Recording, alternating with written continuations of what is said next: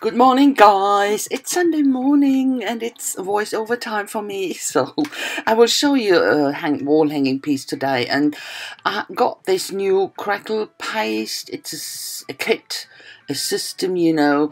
First you put down this jelly type of stuff, and that needs to dry an hour. So I did a small sample before and it worked quite good actually. So I did this again on this piece, put it on and left it for an hour at least, was a tiny bit longer even, and then you're using this modeling paste, but this time it didn't dry and it was pretty difficult to put the modeling paste on, but eventually I made it, but the crackle didn't come out the way they did before.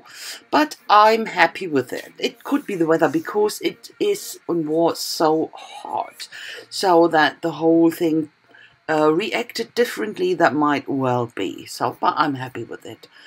Let it dry and then I treat it with gesso that I can work on top, and then I thought, but I'd rather better seal it with some varnish. That's what I did, and then I can start. So, hallo ihr Lieben, ich werde euch heute dieses Bild zeigen, und zwar ist das auf so einer Holzplatte, MDF glaube ich ist das. Und ich habe so ein neues Krakeliermedium. Ich bin ja immer auf der Suche nach der perfekten Krakelierpasta, aber irgendwie, naja gut. Das ist so ein System, so ein Zwei-Stufen-System. Das ist erst dieses Gel, das ich draufgepackt habe. Und das verteilt man, lässt man trocknen, mindestens eine Stunde habe ich gemacht.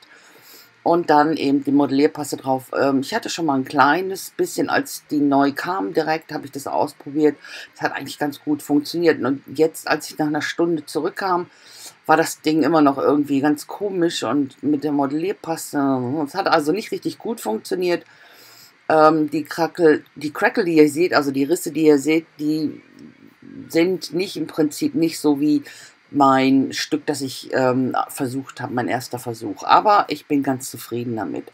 Es ist wahrscheinlich das Wetter. Es ist ja auch so heiß und ja, ich weiß es nicht. Auf jeden Fall das erste Stück, das ich probiert habe, hat gut funktioniert. Und ich denke ganz einfach, ich hätte jetzt noch weiter warten müssen. Wollte ich aber nicht. Ich habe da noch Gesso draufgepackt und dann habe ich mir überlegt, vorsichtshalber, damit nichts abflakt, versiegle ich das noch mit Varnish, habe ich gemacht. Und pack dann mein Glazing drauf. Und zwar habe ich hier Glazing Medium genommen und schwarze Farbe 1:1. Vermische das und pack das jetzt auf die Stellen, wo die Crackle, also diese Risse sind, weil ich eben das Schwarze in den Rissen haben will und nicht auf der Oberfläche. Einfach um die Risse auch noch ein bisschen hervorzuheben. You know, I'm using here Glazing Medium 1:1 with black acrylic paint. And I put it on top over the crackles because I only want to have it in the crackles. I leave it to dry a bit. It shouldn't dry completely because I want to remove it from the surface. It should stay in the crackles but be removable on the top. So that's what I do here. Ich habe dann ein bisschen gewartet. Das soll etwas antrocknen, natürlich nicht zu viel. Ich will ja noch das Schwarz von der Oberfläche entfernen. Und das ging ganz gut, wie ihr seht. Natürlich speziell mit dem Varnish obendrauf, das ich versiegelt hatte. Dann kann man das natürlich ganz, ganz hervorragend entfernen. So, war also keine schlechte Idee. Und dann hatte ich eigentlich mein Stück, mit dem ich so arbeiten wollte. Und in der Mitte war jetzt diese glatte Fläche. Das hatte ich auch mit Absicht gemacht. Da wollte ich auf der Stelle wollte ich mit Rost arbeiten. Und zwar habe ich dann hier mein Eisenmedium draufgepackt. Das ist ein Medium, das ist gemischt mit Eisenpulver. Packt man erst so eine dünne Schicht drauf, lässt das trocknen und dann kommt die zweite Schicht drauf, dicker. Und das ist so ein Tauchrost, der braucht kein zweites Medium zum Oxidieren. Das ist eigentlich ganz angenehm zum Arbeiten. You know, I wanted this middle part, this flat and smooth middle part. I wanted to do something, wanted to work with rust this time. And that's what I did. First started with a thin layer that had to dry, and then on top a thicker layer. and it rusts by itself. You don't need an oxidation medium for this type of rust I'm using here. That's the next thing I'm trying a lot of oxide or rust medium, iron mediums. I can rust stuff.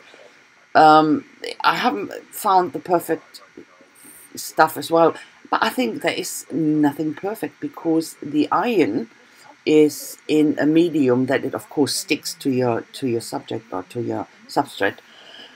And when you open the jar with the iron medium in there, in that moment, when you open the jar, it starts to oxidate. So you have to use it up quickly, and I use a lot of rust, you know that. I really love it, but I can't really use it completely up, because it oxidates and gets rusty. And so I always look for the perfect solution, but I think there is nothing apart from open it and use it up completely. So I wanted to use here a turquoise, and I started with a green turquoise, but then added a bit of white here and put some blue turquoise on top. I thought it looked so much nicer with blue turquoise, and I changed the whole surface into a blue turquoise. I liked it much more. Ich habe dann hier mit dem grün Türkis angefangen zu malen, und mit dem, als ich das Weiß dann noch eingebracht habe und dann wieder oben drauf gearbeitet habe, war das so mehr so ein Blau-Türkis. Da habe ich gesagt, das sieht viel, viel besser aus, und bin dann weiter mit dem Blau-Türkis auf der Oberfläche. Ich finde, das sieht netter aus. Ich weiß nicht warum. Gefiel mir besser, macht aber nichts. Ist ja auch Geschmackssache. Habe das dann komplett geändert. Ein bisschen Weiß wieder an den Rändern. Und das ist es eigentlich schon. So, dann wollte ich diese Muschel hier benutzen, um das als Embellishment drauf zu packen. Nur eben nicht ganz. Und habe ich mir überlegt, komm, die halbiere ich jetzt irgendwie. Aber die ist so hart, so dick und hart, ich hätte sie im Prinzip nur kaputt gemacht und nicht an den Stellen getrennt, wo ich wollte. Ich habe auch mit einer Säge versucht, das hat auch nicht funktioniert. Und das ist jetzt Essig. Habe ich das so reingehängt in der Art, wo ich das geteilt haben wollte, und habe das jetzt 24 Stunden da drin hängen lassen. You know, I wanted to use this shell, but it was so thick and I couldn't halve it. I wanted to halve it, but it wasn't possible, not with the saw, nothing. I would have destroyed it. So I thought about why not using this vinegar trick. I hung it in there, and exactly at the area where I wanted to part it. And of course, it didn't dissolve completely, but it made this part so much thinner, and I could finally remove that part. I will show it in a close-up. Hier könnt ihr das Close-up sehen, den Rand im Prinzip. Da ist der Rand. Das hat schon eine ganze Menge von dem Kalk weggenommen.